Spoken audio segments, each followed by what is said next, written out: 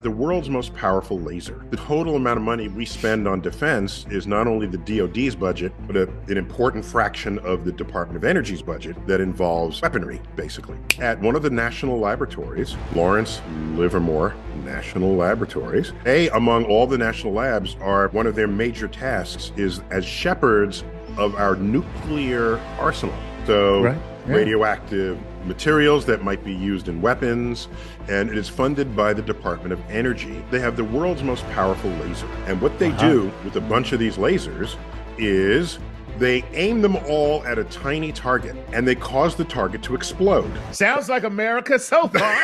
They have managed to, you can add up how much energy it takes to turn on the lasers and fire them, and then look at how much energy comes out after you've done this. And they got 50% more energy out of this than the energy of the lasers that went into it.